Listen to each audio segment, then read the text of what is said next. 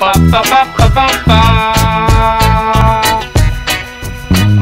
Smith and Hobbs movie reviews.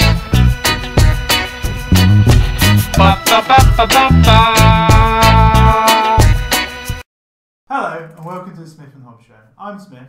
And I'm Hobbs. And we're going to be reviewing Marvel's latest movie, Ant-Man. Imagine a soldier the size of an insect. The ultimate secret weapon.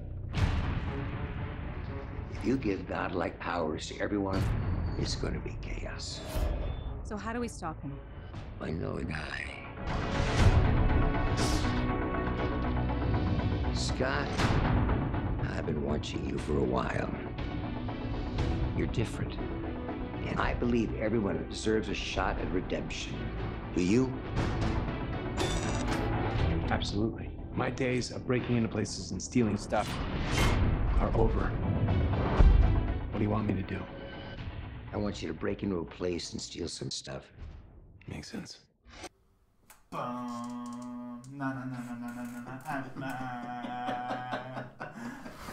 So, Ant-Man. That works. They could have used that. Yeah, just done that over. I can't remember what the soundtrack was like, so yeah, they could have just thrown that in. I do not remember any of the music from that film. We've just come from the cinema. Makes sense. Bit of a backstory to Ant-Man. Edgar Wright, famous for the Cornetto trilogy, so Shaun of the Dead, Hot Fuzz, and The World's End. Plus, and this is probably what led to him being fired, maybe, or being sent his way. He also did Scott Pilgrim vs. the World, which was a success with the fans and a success with people that saw it, and a success with the critics. But it didn't make money, right? No, lost 20 million. And Joe Cornish, famous for moving Star Wars toys, and Attack the Block, which is another movie I liked. So they got together. They've been working on Ant-Man prior to Iron Man, so before Marvel became big and famous, and all these movies came out. Which would have been 2006. So what? A long time. 9 years. Yeah. 9 years. They've been working this for a while. They got the big thumbs up. They hired all the cast. Everyone was happy. So why were they looking at Ant-Man before Iron Man then?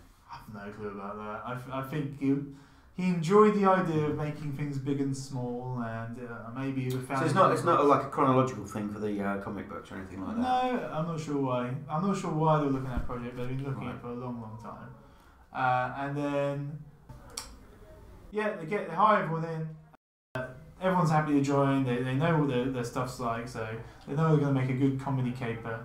And 6 weeks before shooting, or even less than that, a few weeks before shooting begins, they part ways with Marvel Studios. I think what it sounds like, and what a lot of people suggested, is that Marvel weren't happy with the tone of the movie.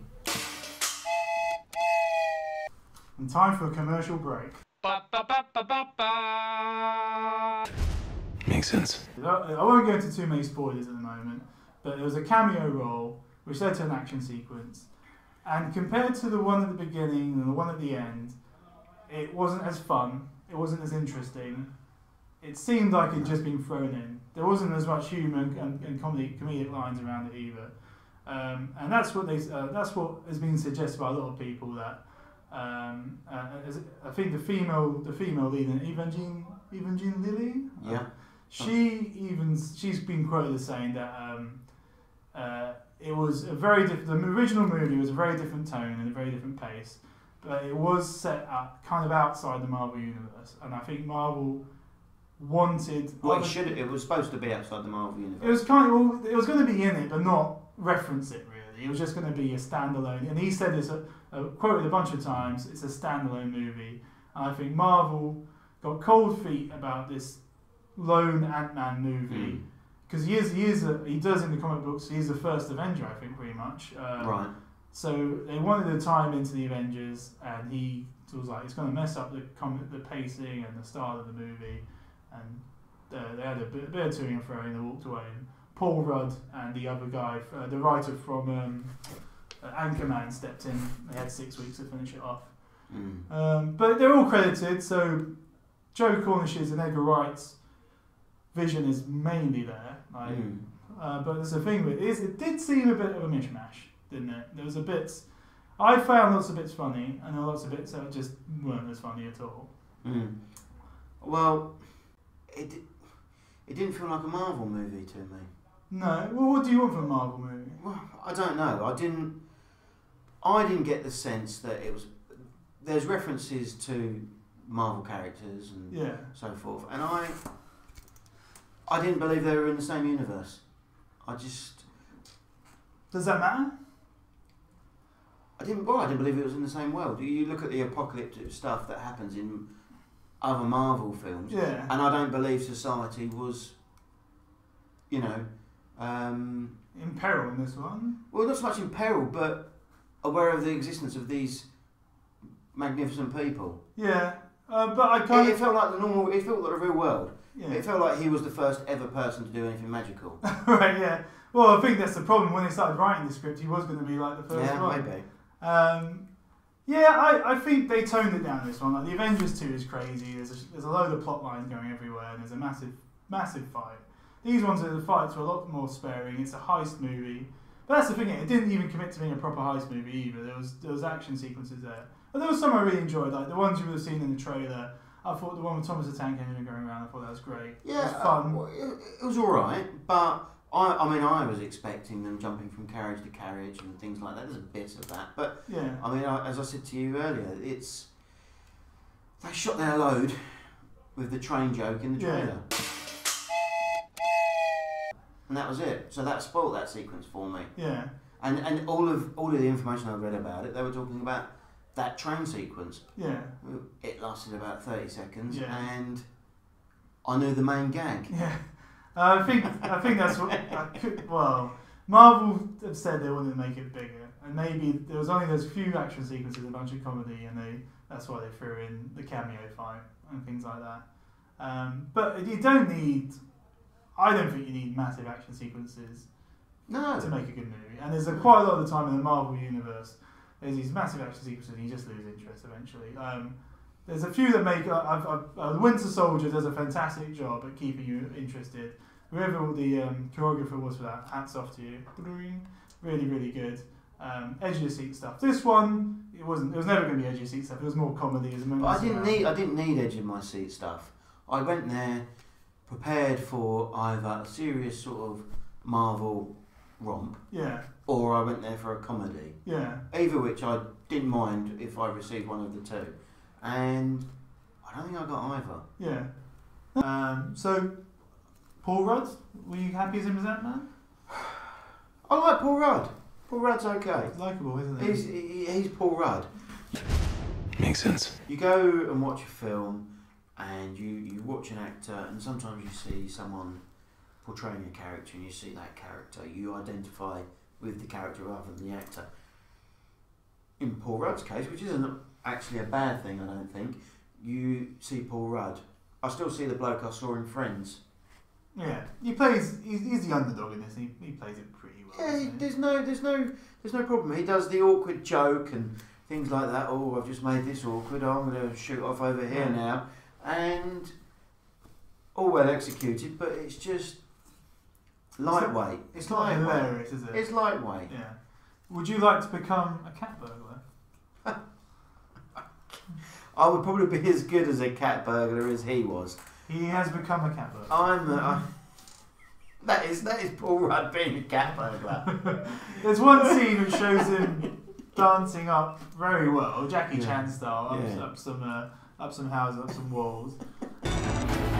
Absolutely. My days of breaking into places and stealing stuff are over. I'm pretty sure it wasn't Paul Rudd. With a backpack over one shoulder. But he gets caught every time, doesn't he? It's not a very good game. It's not. No. And he just... It feels as though it's done for the sake of being done. Yeah. This is who he is. I don't think anyone's begging for an Ant-Man movie, were they? It was on top of their list, really. It's been in development for like 80 years, and nobody really wanted to put pen to paper on this one. No. But then Marvel well, might as well give this out now. When Marvel just looked at all their money, they're like, well, fuck it, why not? Let's churn out Ant-Man. So, well, it works, doesn't it? Yeah. What this film stinks of is just ticking boxes? Yeah. On a spreadsheet? Of like, Yeah, this is what we all need to succeed. guys in suits saying, hey, this works, this will make you money. So it costs 130 million to make, which is cheap by a Hollywood movie budget, really, What's it especially for made? Marvel. 120 domestic in America and plus another 120 worldwide. And Yeah. the movie's not over yet. The cinema's pretty empty tonight. We won't see it, but it's still going to be more money. I mean, if I was getting a dividend, I wouldn't complain about Yeah, that. so Yeah. they've almost doubled their money on it. So 130 million into their bank, which is, there you go. You can churn out another movie for that, can't you? Mm. Ant-Man 2. Yeah, Ant-Man 2. So basically, he's Robin Hood. He's ripped off some baddies with money, and given it back to people. Got caught, gone to jail, lost contact with his kids. And he wants to become the hero and help them out. At which point, Michael Douglas steps in as Hank Pym, who was the previous Ant-Man. He's a very toned down Hank Pym. Hank Pym's a very controversial comic book character. I won't get into it here. He helps him. Oh, I'm interested. Tell me about Hank Pym. Right, Hank Pym. I'm not an expert on him, but he was a drunk and he was a wife beater in the original Marvel comics. But that would have made him more interesting. Yeah, I don't think Marvel wanted to touch too much on that. I think that would have made him more interesting because when asked why don't you be the Ant-Man, he merely said, "Oh, it's taken its toll on me," and then glazed over It's it. a cop-out line. It was a cop out. Right at the beginning, I enjoyed the Tron effect, making him younger. Yeah. I know they've just done it with Arnie in Terminator, but I could see past that. I found, I might be completely wrong, it might have just been really good makeup, but I believe it was CGI. Yeah. But I found it very believable. Right at the beginning, I thought, wow, they've done a good job there. I thought that just was how he looked and they made him look a bit older than the rest of the movie. I'm not sure. No, because I saw him on the One Show, the BBC One Show, and he is that haggard. He looks looking old. Yeah, well, he's a sexer. Well, why doesn't he do what Harrison Ford and Paul McCartney did and have a bit of a nip tuck, sort it all out? Because they were starting to get bollocks under their chin. The old turkey neck. Yeah, and then suddenly the bollocks disappeared. Yeah, they did. I hope I never. They were neutered. Yeah, but to be honest, I've not had any plastic surgery myself. If I started getting bollocks under my chin, I'd definitely straight down there. Go get rid of it. Oh, Catherine Zeta-Jones is still with him, so he's doing something right. Are they still together? Are they not? I thought they were divorced. He said some crazy things I heard about they meet her. for a weekend. Oh, okay. And I think Paul Rudd really wasn't needed. He wasn't a very good cat burglar. He's just like, here we go, we found some random do-gooder who's down on his luck, let's make him Ant-Man. Yeah. He's not particularly skilled in fighting, although he scraps a little bit in a basement and all of a sudden he gets a six-pack. I imagine they were there for 3 hours maybe working on this. Yeah, I don't know. They said they only had days. That's how long it'd take me. Yeah, they only had days to sort themselves out. Right, it's always worth a mention. The bad guy. You tried to hide your suit from me. Now it's gonna blow up in your face and destroy everyone you care about. I didn't actually think he was too bad a bad guy in this. I just thought he Didn't was have much depth, did he? No, he was very simple. Yeah. He was a simple bad guy, but that's all right. I mean, I wasn't too bothered with the storyline. Yeah, you enjoyed that bit? I didn't enjoy it. Oh dear, not shaping up well for Ant-Man. Yeah. I didn't enjoy elements of it, but I was content with the storyline. Yeah.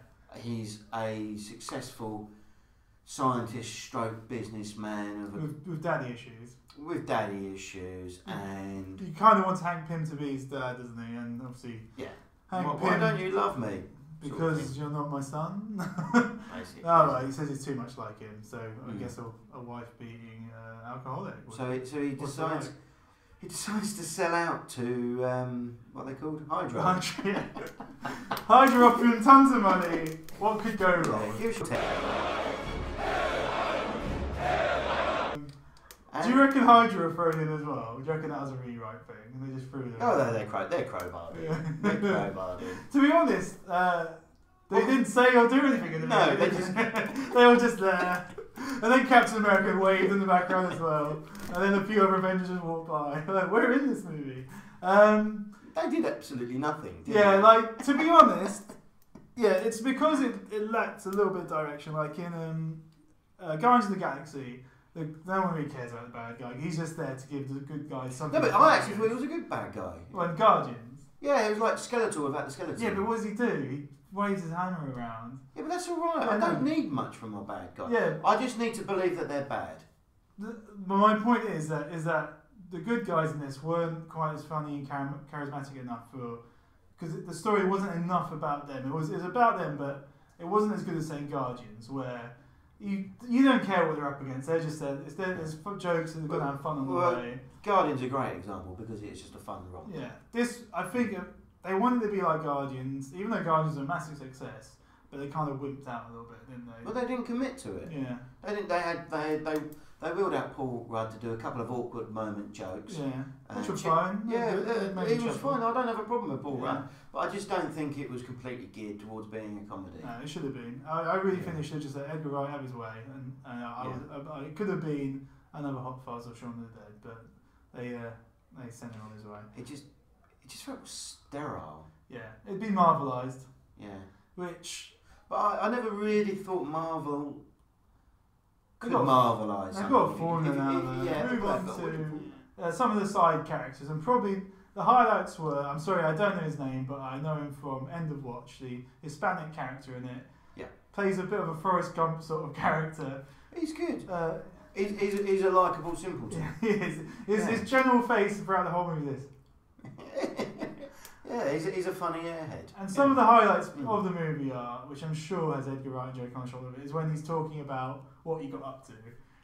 Because he goes to, considering he's a convict, he goes to a wine taster. Yeah, doesn't he? yeah, and an art gallery. Yeah, which is funny. That's immediately Yeah. funny because you don't expect him to do that. And then he tells stories and he gets sidetracked. That's all really good fun. It's also got the rapper T.I. in, but he doesn't do a great deal. He annoys No, the he's police. alright. He's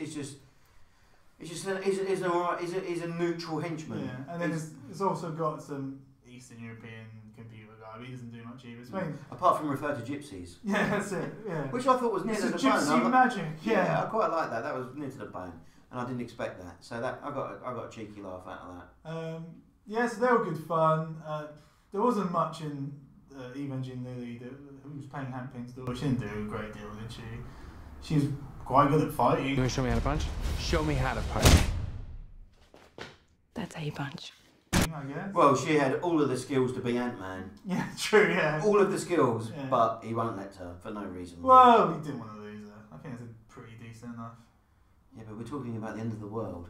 Maybe Supposedly the end of the world. he's a bit selfish. He's an alcoholic woman beater. And he's got Well, some- he's not though, is he? He's not in this. No. No. This is just very sad. Yeah. As Hobbs pointed out in the movie, probably a better weapon was the weapon that nobody used. Yeah, before they could perfect it. Yeah. Just turned everybody to goo. Yeah. Gay. Gay.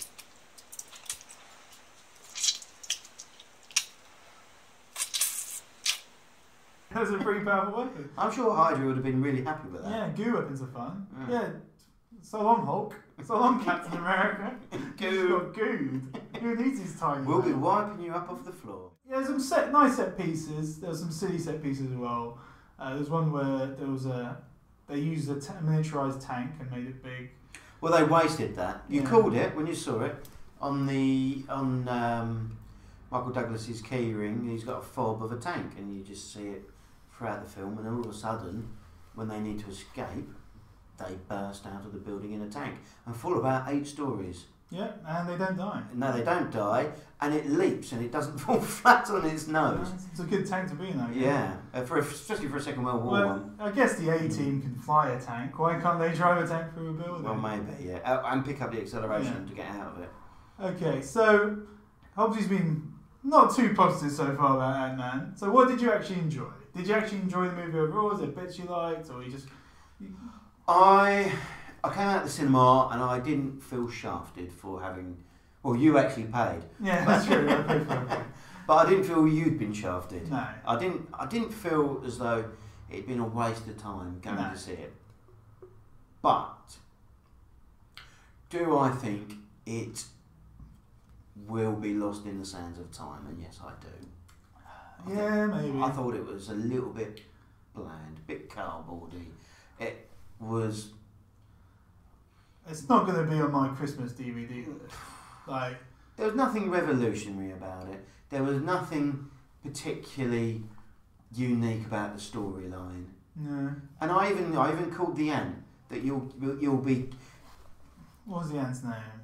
Anthony. Sorry, that's really obvious. Yeah. Anthony the ant. Yeah. I called that we would make friends with a really sweet ant that helps him out, and the ant will die.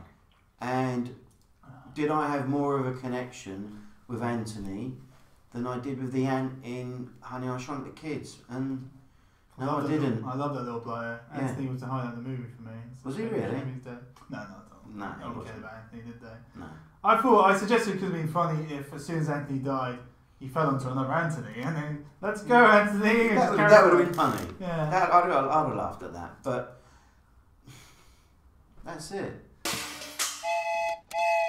You got to mention it, although it's mainly a given. The effects, they were good. Pretty good effects. I watched the interviews of the cast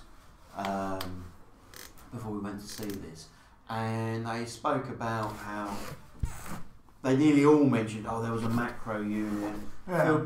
zooming in and making it look as though that the elements were larger and so Yeah. forth. And do you know what? I looked out for that. I still saw a lot of green screen. Think. And I thought there was a lot of stuff that moved too quickly where I couldn't quite focus what was happening. Yeah, that's a way of hiding stuff, isn't it? I thought the bath looked really convincing. The bath was good. Maybe not so much when in the dance floor disco. That looked okay. And then where else did he end up? The Hoover? The Hoover, that's fine. Well, what about when he went subatomic? I mean, you're a physician. No, you're not a physician. I'm a physicist. You're yeah. a physicist. So is that what atoms and that look like when you go super... When we're talking quantum physics? I imagine that they've done an Interstellar and done tons and tons of research into it, and I think that's probably Bollocks, spot I on. don't believe what I saw. In Interstellar, they actually met with scientists and used a supercomputer for monster model and influenced scientists thinking on black holes and changed a few theories. No, I don't think it is this way. It looked pretty. So yeah, Ant-Man. Would you recommend it?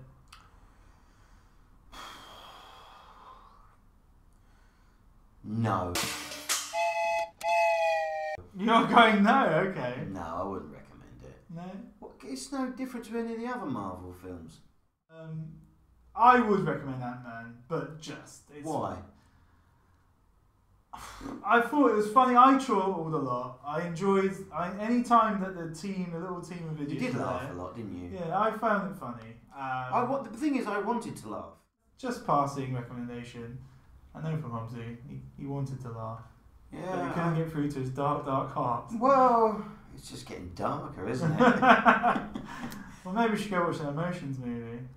Oh, I'd be the little red guy, wouldn't I? The Angry Man. Yeah, but does that look good? The Pixar thing then? I've heard really, really good reviews for it, like across the board. Like, Oh, well, that's okay. the BBC reviewers were crying. They were like, "It's fantastic." Really? Yeah, it's amazing. Yeah. Okay, well, Pixar have done some classics. no, I love Pixar. Yeah. I love Pixar. I would say Toy Story is right up there for me. 1, 2, or 3. One. Okay. Yeah, well, they get, and I'll tell you why, because they don't have the little soldiers as much in the others. Alright. But what about 3 with Hugzo? Oh, no, Lotso. Saying that 3, when they're about to Lotso's a fantastic villain. Which one? He's the bear, the evil Yeah, bear. he's good. He's really good. fucking evil. The good thing, the good thing about number 3 was, I genuinely believed they were going to be incinerated. Yeah, yeah. I genuinely believed it. I thought, well, it's got to end. How's it going to end? And wouldn't that be I was thinking at the time, wow, wouldn't that be a great comment on society? Yeah. These things that we love, we just dispose of. And I thought that's how it was going to go. So they convinced you. That's Oh, I they bought did it. the job, yeah. Oh, I bought it hook, line and sinker. Yeah. And so when they were saved, I felt myself being relieved. Yeah. And so, yeah, I enjoyed it. Yeah, that's a sign of a good movie. That even though You're pretty sure it's never going to happen. That they can kind of, for a few seconds, convince you that the unbelievable. That never happened in this movie. We never felt fear for Anthony. If any of the characters had died, I wouldn't have been bothered. Or you would be surprised though. Did you say? Ant-Man would have surprised me if he'd have died. But I thought maybe Pym might cop it, but no. But he got shot, and I didn't even care. Everyone gets shot in these movies. No, but I didn't care. Yeah. Did you care? No, not at all. Yeah. No. And then I remember in the next scene he had a sling on. I was thinking, what's he got a sling on? And then he got shot. Yeah, that's the sign. It had some fun moments. It had some interesting action, which hasn't been really done before, as far as I know. What was interesting about the action? I tell you what made me laugh was when they were showing sort of like Second World War footage of these soldiers being punched. And you couldn't see what was punching them. You see these people flying around randomly, and that, I enjoyed that. What movie are we going to review next? Well, you want to do Fantastic Four, don't you? Yeah, that's what he wants to do. Yeah. It's been in on me. I want to do Fantastic Four. Fantastic Four sounds amazing. Well, I saw the trailer for it the other week, and I thought, I'll give it a whirl. I quite like the sciencey spin on it, where they said going into another dimension or whatever. And I don't really know the Fantastic Four. All I know that Johan Griffith had an attempt at it a few years ago, and that was it. And I thought, well, I can't really see Hornblower as someone. All that needs to be said is, with 2 or 3 weeks left, or maybe longer than that of shooting, the director stopped turning up. And he caused $800,000 worth of damage to the house he was renting. And he got fired from filming a Star Wars spin-off because of his performance in this movie. And I think it was 3 weeks before the full release, they were filming reshoots. And this movie was finished by producers. It's going to be fun. What's the age group for it? Do you know what age group? Teenies. It's always teenies, yeah. Even the characters in this are like younger than previous Fantastic Four characters. So I've got to come up to Leicester to watch that then, have I? Yep. Okay. Well, thank you for watching. Yep, we hope you've enjoyed our movie review. And all our rambling. Cheers. Have a good evening.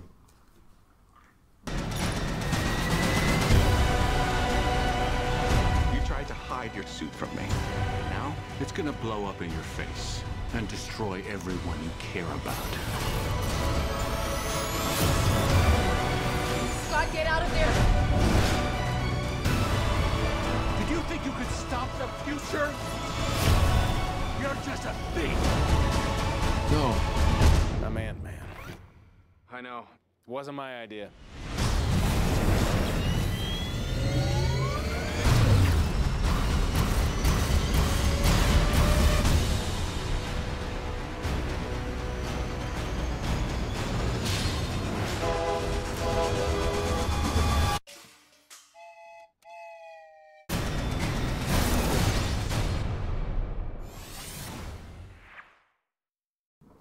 I'm going to have to cut out a lot of rambling. We can just ad-lib now. I go on. You're crazy!